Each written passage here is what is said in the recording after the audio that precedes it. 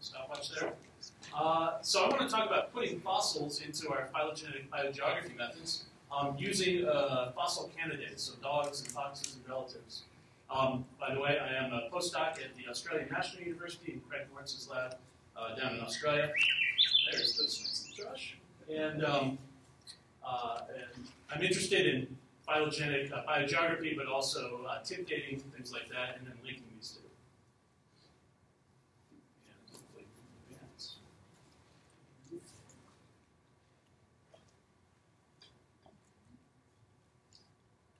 I've got a trick for this.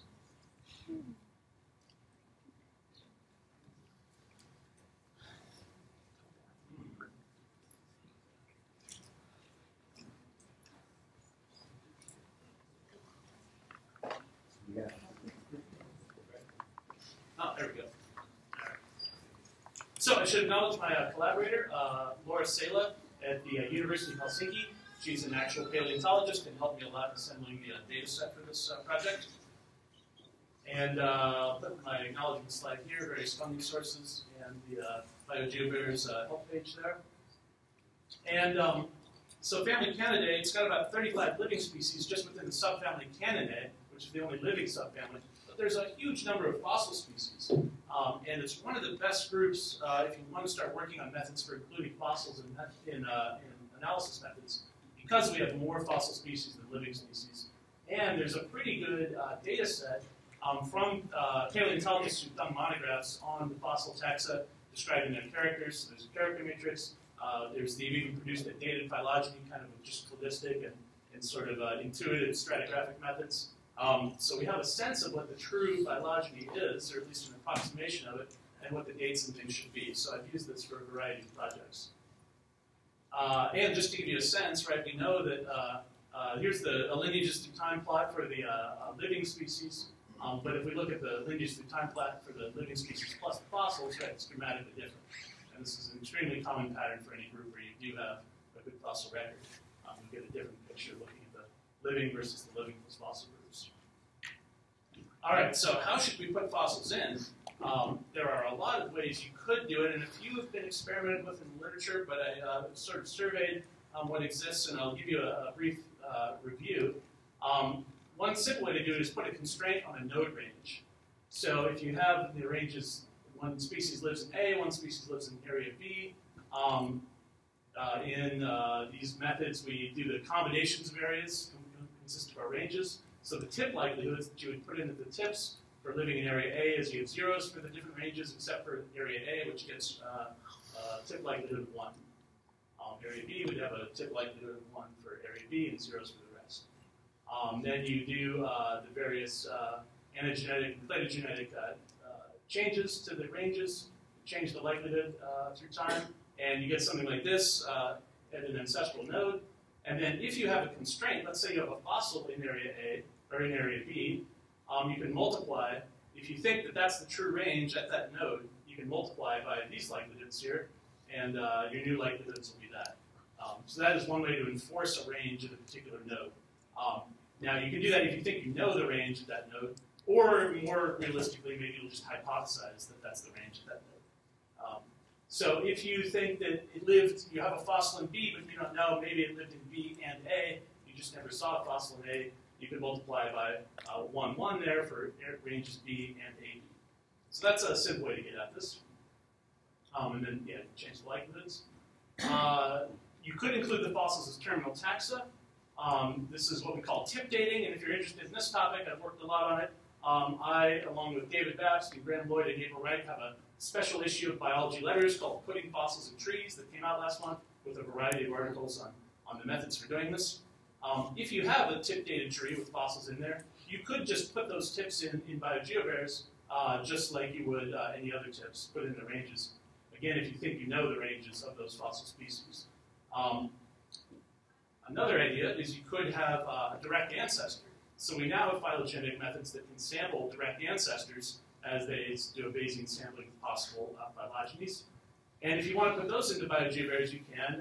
What you do is you identify branches that have a branch length less than a tiny number, like 0.0001, and the beast output will actually be 0 in the sample tree. And then you say, the program says, okay, those are direct ancestors. They are not separated by speciation events. So any phylogenetic changes are turned off for those branches. And in effect, you're getting information directly on the ancestral point of that branch about what the fossil range is. So no phylogenesis process is applied there. That's again another method. What if you have a fossil species with a time range? You could have a fossil species that's thought to extend through several geologic periods. The way to deal with this is to add little hooks. The way I've decided to do it, add little hooks throughout the time range, perhaps the midpoint of every geologic period, because typically the dates on fossils are done by stratigraphic zones.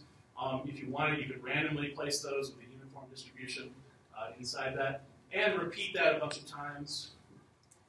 Repeat it a bunch of times and get a sample of trees, and then run your biogeography analysis on that.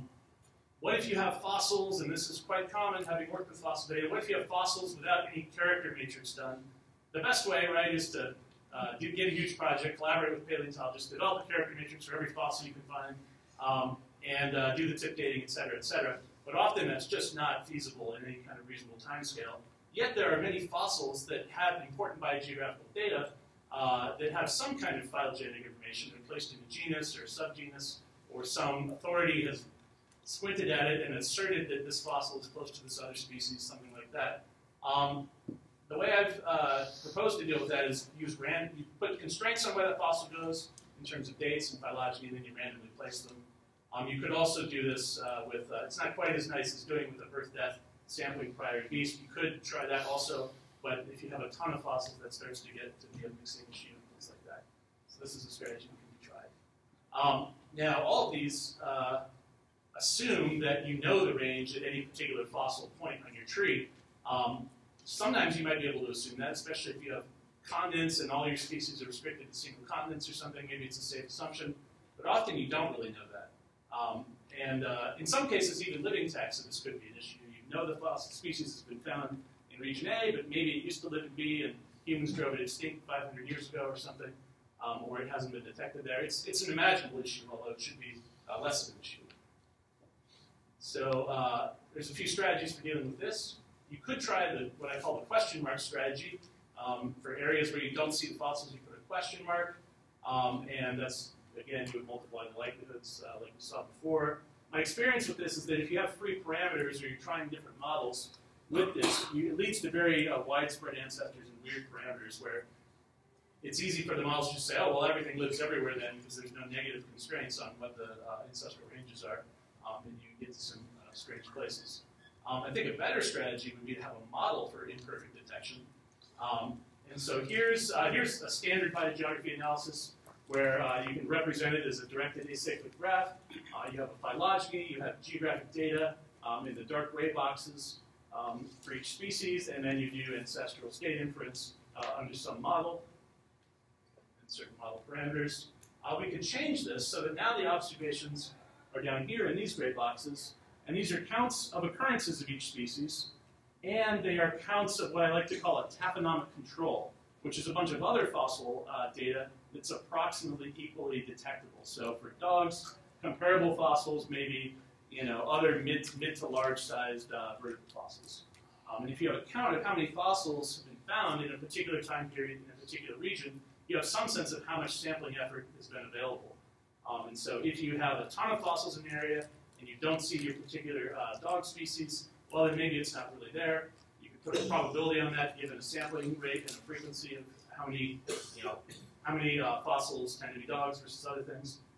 If you have no occurrences of your species, but there's only one fossil of anything else ever found in that area, maybe you have no real information to say that the species wasn't there. So given that, we can put likelihoods on the detection process as well, and then feed those into the analysis and do the standard biogeographic analysis. So just to give you I tried this on the fossil dog data set. Our background database was NeoMap and NOW databases, which are fossil databases, and Säilä assembled an occurrence database for our target clade. And here's the discrete regions we used, 7 discrete regions, 11 time bins to represent over the last 11 million years or so, represent the formation of the Panamanian Isthmus. Beringia, the Sahara Desert. And I used what's called a plus W parameter to put so we have dispersal multipliers representing the relative plausibility of dispersal between these regions, but that's kind of a subjective decision, so we put an exponent W on that and estimated that. So W is estimated to be 0. We would have that weight matrix would cancel out. If W was some other value, it'll scale it appropriately to try and find the optimal value. And I did biogeographical stochastic mapping to get a sample of histories under a particular tree. All right, so here's an example of a few histories here. You can see that a lot of things don't change, but some parts of the phylogeny change, and this is just a part of the tree because it's such a huge tree. It's hard to display. And with biogeographical stochastic mapping, we can actually get a count of events. So we have jump events and range expansion events and other kinds of events. You get a sense of uncertainty. All right, and here I couldn't do an animation because it's a PDF, but you can map the stochastic map on an actual map and get a sense of how many dispersals there have been between regions back and forth. So the basic method, this would be the animation, but it doesn't work. That's the basic biogeographical method, and I encourage people to Google it and try it out. There's some future work. Ideally, we would do this in sort of a joint Bayesian way and use fossil detection to influence the sampling rate and the birth-death sampling process. And that we've got a grant in New Zealand actually to work on that. So I need to say one more thing before I get off the stage here, which is I read the abstract for the next talk, and I'm not going to prejudge everything that'll be in the talk, but it does seem to assert that one cannot compare DEC and DEC plus J likelihoods, which is something I've been encouraging for a few years now. So I put a link on Twitter. You can read my response to that. But the short version is yes, we can. Mom says we can. And there's two pretty simple reasons. One is likelihood is the probability of the data given a model. For a discrete data set, if we add up all the probabilities for all of the different possible data sets, all the possible data patterns, that should equal 1. And if you have that, then you have valid likelihoods. So I did this experiment, a 2-species tree with 3 areas. That means 8 possible ranges, 64 possible data patterns for 2 species. Calculate the likelihood under DEC and DEC plus J. And there's all the calculations. You add them up. You actually get 7 as a result under both models. And that's because we have 8 possible areas, and one of those are 8 possible ranges, and one's the null range, which is an impossible ancestor. So if you multiplied by 1/7, you would get, as base frequencies, you would get 1. So I think these are valid likelihoods, and you totally can compare them. One other thing worth noting is that these models are special cases of the Class C model. Class C is phylogenetic state-dependent speciation extinction. As I noted 2 years ago at the evolution meeting then, if we set extinction to 0, set the speciation to be a Yule process, and divide up that speciation process by the different kinds of phylogenetic events, then these models are equal, and we can calculate likelihoods under both sort of biogeographic models and Class C models, and they really strongly correlate. So, in conclusion, comparing these 2 models is possible, and saying that you can't compare them is like saying you can't compare 2 submodels of Class C, or saying that it's not valid to compare 2 conditional probabilities, which is how we measure how well it's the data. So that's my talk, and I should probably get off the stage, and thank you very much.